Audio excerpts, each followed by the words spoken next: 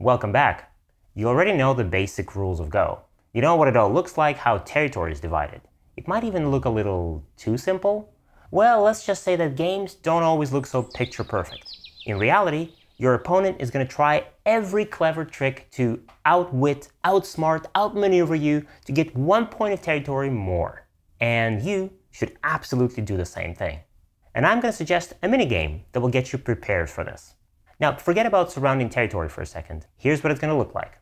Before the game, we put 4 stones in the middle of the board like this, in a cross-cut formation.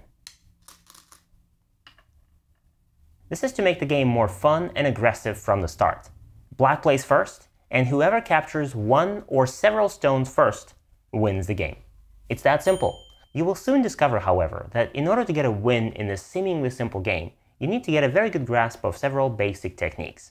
This minigame is called Atari Go, and contrary to what the name suggests, Atari is not really the best strategy here.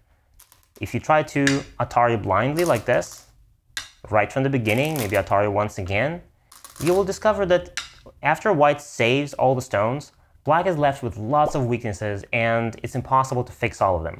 Some of black's stones will get captured. But let's try a trickier opening move. Black can simply extend first. And it seems like this move doesn't do anything, but it has a hidden threat. If white doesn't respond properly, let's say white makes this extension, then black can get this Atari next. And it looks just like all the other Ataris that we've seen before, except it isn't. Now take a closer look at it and think, can the white stone escape? This extra black stone turns a simple Atari into a devilish trap. If white tries to escape now, then black is not going to Atari from here.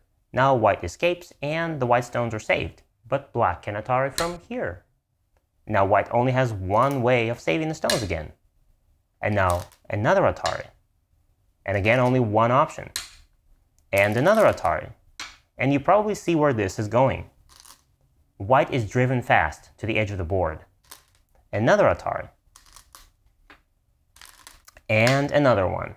The white stones are lined up in this zigzagging formation that looks like a staircase, and so this combination is called a ladder, and it's one of the most common techniques in the game of Go. Ladders are not often played until the end, like this, because at the end of a ladder, one of the players always loses a huge number of stones. But both players always consider possible ladders many times during the game, and aim for them if the ladders are favorable, or avoid them if they're not. This ladder is not favorable for white, so white had to avoid it before it even started. Knowing about this threat, white could play, for example, like this. This move avoids a ladder and threatens another one, now to the upper right. And now it's already black who needs to be careful and avoid it right now.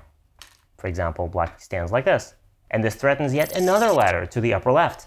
White could save the stone like this, or maybe like this, and the game would continue.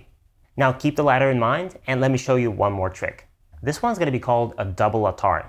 If there's one Atari, it's almost always possible to simply save your stone.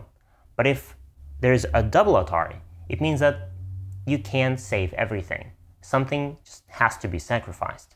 Let's say the game of Atari Go starts like this, very aggressively.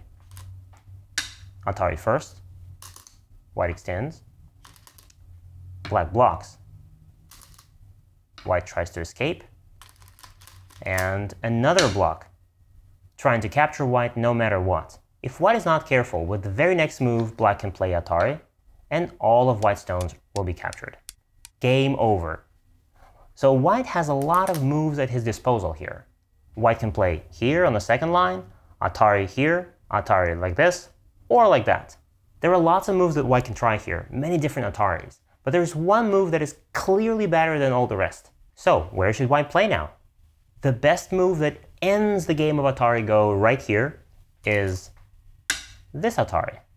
And the reason for that is very simple. It puts 2 stones in Atari at the same time. If black tries to save this stone, then white will capture this, and the game is over. If black connects here, then white will capture this stone. And again, the game of Atari Go is over. White wins. So noticing an Atari quickly is very important, but noticing a double Atari is incredibly important, Because in a game of Atari Go, it allows you to win the game right away, and in regular Go, it allows you to capture something and get a very nice advantage. So Atari Go is a fun little mini game, but what's especially great about it is that it prepares you, it guides you, and it helps you play Go next. So go ahead and play several games of Atari Go with your friends. You can also modify the rules of Atari Go ever so slightly to change things around. For example, you can play the game not until you capture 1 stone, but until you capture 3 or 5. This will change the strategy in the game, and it will become a little different. And as always, go smash that like button, leave comments, and subscribe to our YouTube channel. And I'll see you guys in the next videos.